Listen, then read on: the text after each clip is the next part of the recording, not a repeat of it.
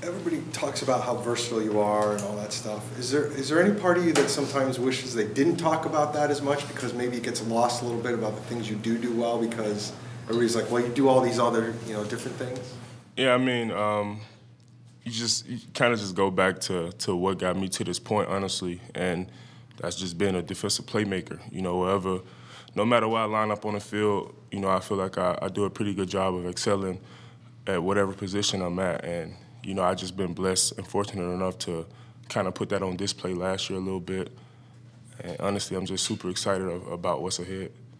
How's it gone for you throughout this offseason? New team, new defense, and all that, and being really solid heading to camp next week?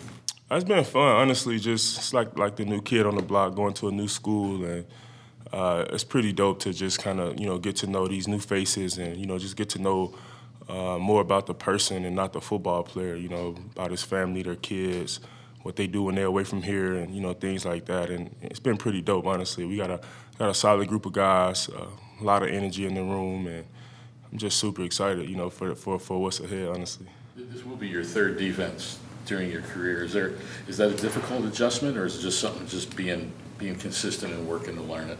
Not too much so difficult, I would say. It's just kind of go back to being a pro. I'm going into my 6th year, in the league. Like you said, it's my third defense. And, when I was here early on, going over the new scheme here, it was kind of how can I make this, like, kind of reasonable for me to remember, just based on the defenses I've been in the past. And that's kind of how I kind of put it in my different buckets to help me understand the defense better. And I feel like I've been doing a pretty good job of picking up on things. What should the fans here know about this defense? What would you want them to know? I mean, just that we're going to be physical. That's first and foremost. They can't win if they can't run the ball, and that's one thing we got to do. We got to stop the run, earn our right to rush the passer, and, we just want to pride ourselves on being physical, being a resilient group, and just going out there, going to work every day. You sound like Coach Cannon when you say, being physical and stuff. When you look at his coaching style and the leadership style of Ronnie Alsoport, how much did that play in your decision to come here? I mean, honestly, it was opportunity for me. Obviously, that's what Coach JG wants on this organization, and just people in this building in general. He wants physical, accountable, tough people, and I feel like he did a great job with putting everything together. And we just got to continue to just believe in everything that he's telling us each and every day, and just go to work, honestly. I know the coaches love talking about your football character and team first, and that's one of the things that did draw them to you in the first place. I'm curious on a personal level, though, like as you reached free agency, were you seeking something that was going to maybe let you blossom even further, or was that not really a part of your thought process? I mean, honestly, you kind of just go back to you do all this to get this opportunity to, I just go back to last off season when after I signed my 1 year in New England. I really didn't have choices or decisions. It was like, all right, let's just go back to New England, do what you got to do, and hopefully next year we end up in a better position. And this year I was able to kind of see what best fits me, and pick the best decision and things like that. So just all about just waiting on your moment and just taking advantage of every opportunity you get. And here I am, a Cardinal. So it's a blessing, and I'm excited to go to work. When you were used off the edge last year, was that mainly the second half of last season? Was that sort of like in third and obvious passing situations? And how comfortable were you doing that? Yeah, I mean, I rushed in college a little bit, kind of played outside linebacker in high school as well, so it was always there, and I just feel like Coach Mayo and Coach Belichick gave me an opportunity to kind of showcase that when I got to New England, because I didn't do it in Cleveland. And, I told them, I'm like, I can pass rush. And they gave me an opportunity, obviously, and we had a few injuries last season. Judon and Uche went down, and, they was just like, all right, let's give Mack a shot. And I just knew I knew I always had it, athletically. I can bend, I can do a lot of things that, people don't know. And then when I'm out there, honestly, it's just, I just feel like I can't be stopped, especially on the edge. Like it's a different feel when I'm on the edge, honestly. Like if I get a good get off, like it's wraps. I feel like. How much did that change, you think, how the league looked at you, being able to get that opportunity? I feel like they still kind of don't know, honestly. I feel like it's still something like, they not really sure, but I feel like this year I'll have opportunity to kind of showcase what type of player I am. When it comes back to stopping the run, and this team did have a problem with it last year, last against the run, really. I know it's a different team. What's the mindset of guys like you, White, Barnes, to stop it, even if there's stuff happening in front of you with the blocking mechanisms and the crazy things that coaches will do with offense? How do you fight through that and get the guy down and not let it destroy you? Yeah, I mean, stopping the run it starts up front, honestly. You know, Bilal, Justin, Zaven, BJ, you know, all those defensive guys up front, you know, we harp on telling them to start with you guys. Like, they can't run the ball if you guys playing physical up front, getting off the ball. And, you know, just at the second level, third level with, you know, linebacker, safety play and things like that, we gotta be, you know, we gotta have a killer instinct, you know, when it comes to guys wanting to run the ball. If somebody want to run the ball on us, we gotta make them pay. That's how I look at it, you know, and I love when teams run the ball. Like, I mean, show me you a man, you know, and because I'm going to come downhill. I know Kaiser going to come down here. I know KB going to come down here. I know Buddha going to come flying downhill. So it's going to be exciting to see, honestly. Like, I'm super excited about that. You mentioned a few times the opportunity. Do you see this as a big opportunity to be on the field on defense a lot more than you have been in the last few seasons? I mean, whatever Coach JG and Nick do, you know, whatever role I'm in, I'm going to try my best to excel at it, and like I said, whatever, outside linebacker, whatever they want me to do. So I'm definitely up for whatever on the table. So you sign here. That's always, I'm sure, somewhat of a whirlwind process, moving yourself and everything. What has the off time been like since you left, and did you gear it down? Did you do anything interesting? What have you? Yeah, I mean, this off season been fun. Obviously, the transition from cold to hot, it's been a little challenging for me. But you know, I grew up in the South, so pretty hot down there, but not as hot as Arizona. And I stay in Houston, so it's pretty hot out there as well. But this off season been pretty dope. Was able to, you know, purchase my mom a home. Was able to go back to Cleveland, where I was drafted, to attend David Njoku charity event, which was pretty dope. And, you know, other than that, it was just all about, you know, just grinding, getting myself prepared, you know, for this next chapter of my career. And, you know, I feel like I did a good job of controlling what I can control within these last few weeks to get myself prepared for camp. Was the home purchase a surprise, or? Oh yeah, it was a surprise. She didn't know. I didn't get her nothing for Mother's Day on purpose.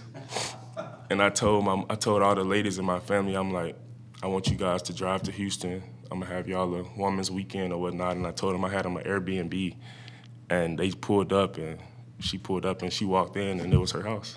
It was like, say a welcome home, Mom, and things like that. So it was super dope. What was her reaction? She couldn't do nothing but cry. She was bawling. I got a video on my social media. It's out there on my Instagram. It was a pretty dope experience. For you, what was that feeling like to be able to provide that moment for your mom who's been there for you the whole time? Man, it was surreal. Honestly, like I didn't know how to react at the moment, but like later on that day, like I was super emotional because, you know, just with me being 26, I've accomplished so much. You know, I defeated so many odds. You know, a lot of people counted me out, and you know, a lot of people ain't think I would make it this far. You know, and I just kept chucking away, kept my head down, always was working. You know, even when things wasn't going my way in my career, you know, I always was working, I always stayed ready, and you know, here I am now. So just, you know, give all the thanks to God, honestly, and I'm just gonna continue to keep working, continue to keep proving people wrong. How tough was it to keep that secret and not let her know before she got there? It was tough, honestly, because I'm texting. I told my sister and my brother, and I just knew like it was gonna get back to my mom because my sister talks so much. Like she gonna see this. So she talks so much, and she just kept hitting me up every other day, like, what we doing? Like, what we getting her? How you gonna surprise her? I'm like, relax, like I got it. You know, it was fun though. You didn't tell her? No, I didn't tell my mom at all. Oh, your sister. I told my sister, my siblings. She didn't tell my mom, but my mom kind of felt it though, because she was talking so much. What was your mom's name? Sandra Wilson. What's the difference, JJ and Rallis always say the defense starts with physicality and violence. What's the difference between those two things? Tell us why. Which is which? How do you get one out of? Are they the same thing? I mean, you can say they're the same. You know, I feel like you can be physical, but how physical are you? And you know, when you throw the violent word in there, it's about, okay, are you just being physical with just hitting somebody, or are you destroying them? I think the violent coming from destroy. You know, and I'm the type of guy, if an O-lineman want to block me on a run play, I'm going to destroy him. I try my best to destroy him at least. So, I mean, I feel like that's the part of just being physical and violent, and not shying away, not turning down any hits, and just run through somebody's face. I mean, it's that simple, honestly. Does it lead to penalties? No penalties. No, we can't play no dumb football. Everyone who's sat up there has pretty much been asked about Marvin Harrison Jr., so what have you seen? Man, he's a pro's pro, honestly. He's one of the first rookies I've seen who he worked his ass off. Honestly, I'm not gonna lie. Like I feel like he's ready. You know, he's gonna play a big role for us this season. He's gonna be a big role of he's gonna be a major part of our success here. And you know, I can't wait to share the field with him. Honestly. There's been a fair amount of changes on this defensive front, and I know it's hard to really get a sense of it without pads. But any takeaways or sense of identity or skill sets so far?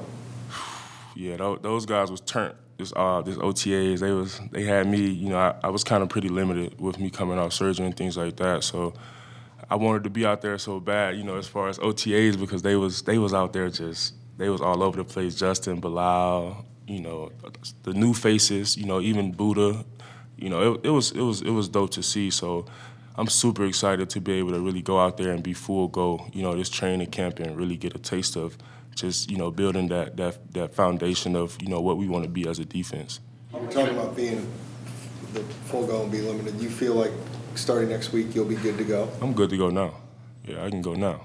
How much difference with you guys are full pads and going at it? Are you going to know more about what this defense can do? Yeah, I mean, you know, like they always say, you know, people can be heroes in T-shirts and helmets and things like that. You know, I feel like, you know, when you get those pads on, that's when you really can, you know, get a feel of where a player is at, or how you feel like, or where this defense gonna be, or where this offense gonna be, because you can be a football player, you know. So I feel like when you get the pads on, that's when you can really start to kind of like build the identity of what you want this defense to be physically, if that makes sense. You mentioned Coach Belichick. What was it like playing for him, and what did you take away from your experience with him? Coach Belichick is a GOAT, honestly. You know, like I said, like I told you guys before, playing under Coach Saban and Coach Belichick is crazy. You know, it's something that I can't wait to tell my son when he get older. And you know, Coach BB's just he's Saban, but you know, he's a little more not as playful as Saban, I say. You know, and he's just all about work, honestly. I mean, he gonna chew you out. He's gonna hold you accountable. And he gonna bring the best out of you. One of the best coaches I've ever played under, and you know, like I said, I'm grateful and honored for him to even let me rush the passer last year. For him to believe in me to do that, you know, that says a lot, you know, about what I can be as a football player. And you know, he told me he always believed in me. I talked to him this past offseason after free agency, and you know, he just told me how proud he was of me, and you know that he was proud how I took the next step of, you know, becoming a pro and just being able to go out there and rush the passer. Like, you know, he was just happy for me, honestly. You're both TV guys now, so what do you think? When you see him on TV, what do you think? That'd be funny.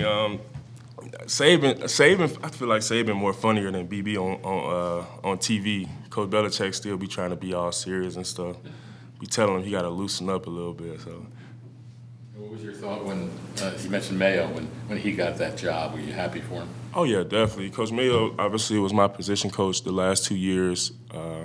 One of the closest coaches I've ever had a relationship with, honestly.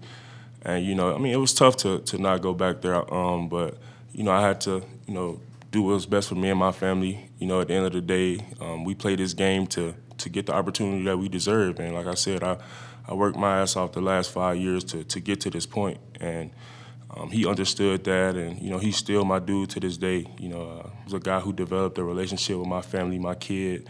You know, like a big brother to me. So, you know, it's always gonna be love. How's it been getting to know Kaiser, and what really stands out about him? Kaiser is an alpha male, honestly, you know, great leader. Can't wait to share the field with him. Really just been picking his brain, you know, all OTAs, you know, with both of us kind of being pretty limited, just really just been trying to, you know, we've been going over calls and stuff on the sideline. He'll randomly ask me what you got on this call, what you got on this call. And, you know, that's just something that I appreciate because, I mean, really didn't have that as much in my career, you know, and it just shows me how much he cares and, you know, how much he's willing to you know, pour into me to maximize myself. So it's going to be dope to be out there with him. You mentioned ranking that you guys were left off of. How much do you look at that kind of stuff?